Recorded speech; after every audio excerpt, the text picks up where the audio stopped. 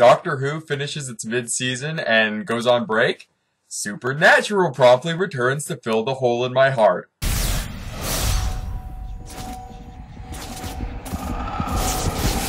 We Need to Talk About Kevin is the first episode of Season 8. Wow, Season 8? It's been a long time, man. I remember watching Supernatural way back in 2005 for the premiere.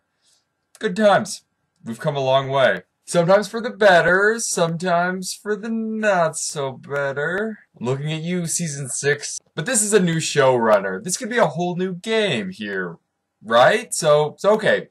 What do we have? Well, Dean's out of purgatory after being stuck there for the past year, having all kinds of fun adventures with monsters. In that time, Sam apparently had a bit of a meltdown from realizing that he was now totally alone.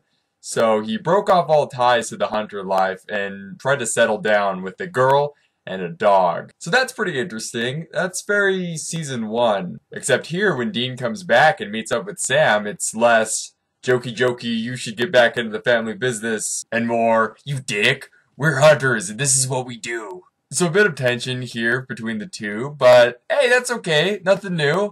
Happens all the time, right? Well, this one feels a little bit more chilly.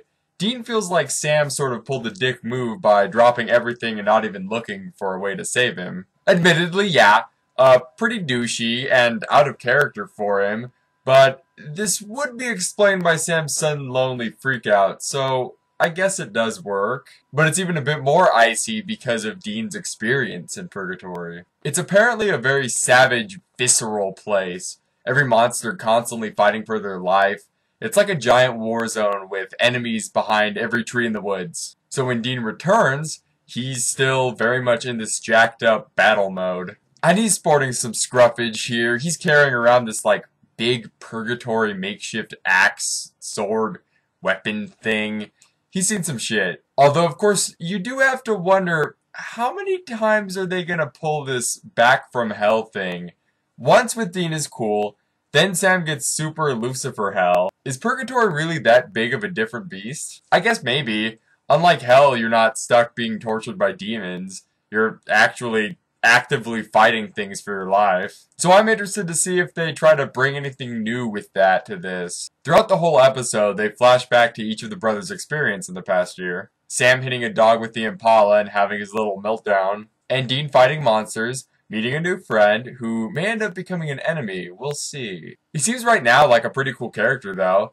They fought alongside each other in Purgatory, Dean escaped with him, they worked together to get out. They're like old war buddies. But, being a vampire, things might not go entirely perfect now that he's in the normal world. And as he and Dean talk about, Purgatory is a very pure sort of experience. Could be kind of hard to readjust after that. So, once again, I'm interested to see what they do. Crowley's back as the villain for now in this, it seems.